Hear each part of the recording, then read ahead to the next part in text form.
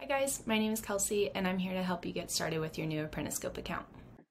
Okay, we are in our users tab. So down at the bottom left, our user management page refers to all users within my organization.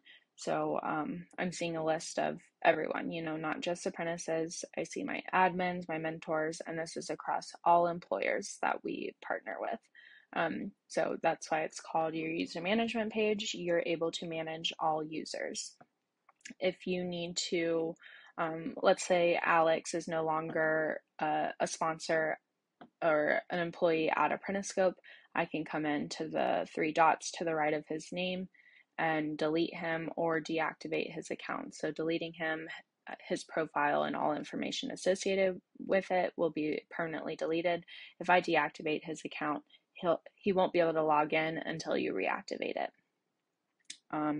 If I need to change Billy Bob from his employer, from Siemens to a different employer, I can come in, edit his profile, change his employer. I can change his user type if you've decided, I think he should be a mentor or a supervisor. You can do that here.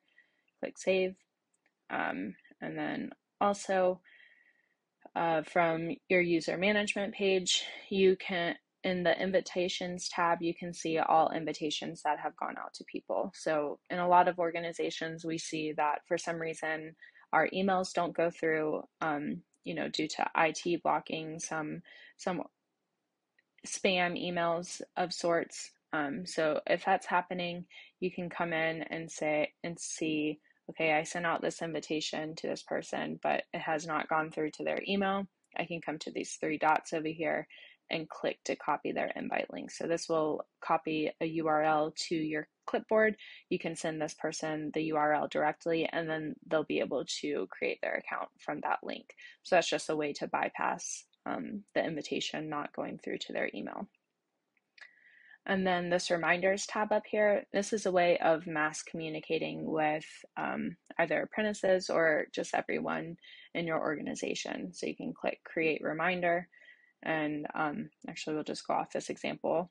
So if I need to remind everyone to submit their OJT before the end of the week, you can create a reminder that, label it how you see fit, provide a description, and then whatever's in this message block, this is what will be in the email body. So you can choose who this reminder should go to, only one party at a time, and then you can choose all employers, and then when it goes out. So does it go out every week at, starting February 11th, and then after it's set up, all reminders go out at 8 a.m. on the frequency that you set it up for. And then of course you can always turn off these.